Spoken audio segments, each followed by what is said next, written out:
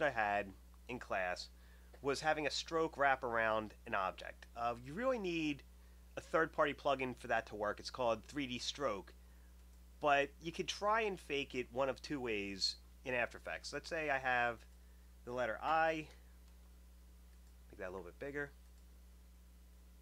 I'm dragging and then holding down Shift just to keep it the way that I want it, and I will, with nothing selected, I'm using my pen tool. If something was selected, then I'd start masking.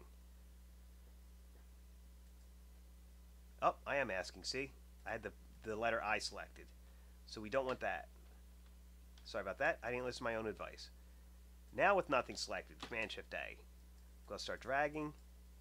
There we go. There's no fill, but you would click the word fill and hit none to turn it off if that's what you needed. Stroke, you need to give it a solid. It's already been done from the last time I'd used it. Okay. I'm going to make both of these layers 3D, then add a camera. Depth of field enabled, shallow depth of field 1.8, 35 millimeter. This is fine for what we're using. The camera tool is up here at the top. There's 4 basic tools, but I usually only use 3. There's Unified Camera, where you rotate everything. Orbit, I don't really use that one. Pan, you move from side to side, or up and down. And then last but not least, zoom in, zoom out. So now that we're in 3D, I'm going to click the pen tool, click on one of the points, then I get my select tool so I can start editing these points to try and cheat this look, which I said is very difficult because you're truly not working in 3D really. So if I change my camera, you see they're on the same plane. I'll tilt this a little bit, but I can get this last part. I will, again, like I said, use the pen tool, select a point, then grab the anchor tool. I could always just change this position in Z.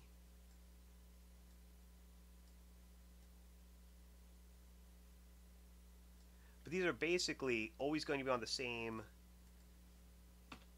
plane. But I can animate I use the axis right there to change the rotation. So now it is wrapping around in that fashion. That's how we got there. See, I'm rotating with the camera. You can see it is going around it. And once we start covering 3D and you extrude these out, you'll see how that works. But I'll keep this at an angle so you can see it going around it. And as I said before, you're going to have to change the rotation to accomplish this effect. A little time consuming, but in principle, this is how you do it. Changing my curve. Like such. So you see it is going around the shape. We just had to rotate the axis that the stroke was on. And since it is a stroke, as I said before, you can add trim paths to it. Make sure your select arrow is selected. Add trim paths, and it will animate on and around the letter. So we'll change the N to 0. Let's say we want it to come on right here at the 1 second mark. So I'm going to click my start, have it go in 1 second, I guess, just random number. So in that 1 second, it's now going to animate around the letter. And since we're working in 3D, we could also change the camera, animate that, while that's animating on. So, not the camera options, it's your transform properties. We'll grab all these, add a keyframe, move the camera. Let's just stop it right like there. So you see the camera moving, the lines animating in and going around. That's a quick solution. You could keep doing several of them. One more thing I want to show you. I have nothing selected, Command-Shift-A. I'm going to use my pen tool. Let's undo. I'm going to make a straight line. Nothing selected. We've got a straight line. I'm going to make this one yellow just so you can see the difference. Like a yellowish gold. Okay. Now, if I add the effect CC cylinder to that stroke, I get the same curve that had happened messing around with it in 3D space. Let me just move that position up. It's now a cylinder. And let's see if that is, yep, it's three-dimensional. So it is reacting with the camera. Come on.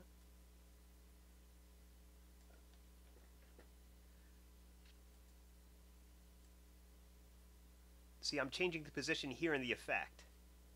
So if I want this to be like right around the top of it, that's fine. You could change its position in any axis. You want the Z closer or further from the camera. As I said before, you could do just the outside, so you're not seeing the back half, if that's what you want.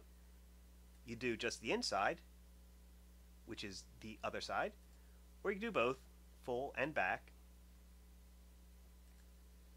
Light, you can change the light intensity of the effect. And shading, you can change the shading intensity of the effect. Sorry about that. Now, let's see what happens. I'm going to keep this here. And I'm going to add a new light. Just to see what happens. I'm going to make this color... What don't we have in the scene? I'll make it blue. I'll change the intensity. I'll crank it up to like 324. Now, you'll notice the letter I changed its color. I'm going to move this light up. We'll go back to that stroke. This has its own independent light, so bear that in mind. This is being lit by a white light, even though everything else in the scene is getting hit with a blue light. So the original shape, you can't see it because of where this light is. Right here. I'm going to change its material option.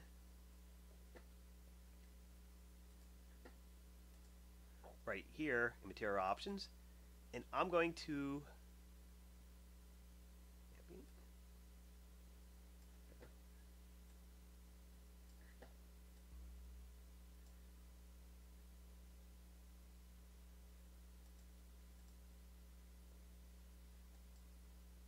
if I change the accepts lights to off, you can now see it again.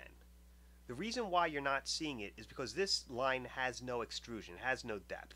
We'll get over that when we do 3D, but if you extrude it, then it will start hitting, the light will start hitting it. Right now it's just paper thin. But I just want you to show what happens when you put a light in with CC cylinder. It has its own light source. So if I wanted to make it look like the blue light that's hitting the eye is affecting the cylinder as well, the one quick fix that is to change the cylinder light from white to blue, and you'll start getting more of a blue cast to it. But you see, it's not really working that successfully. So bear that in mind if you're going to be using cylinder and combining it with 3D shapes.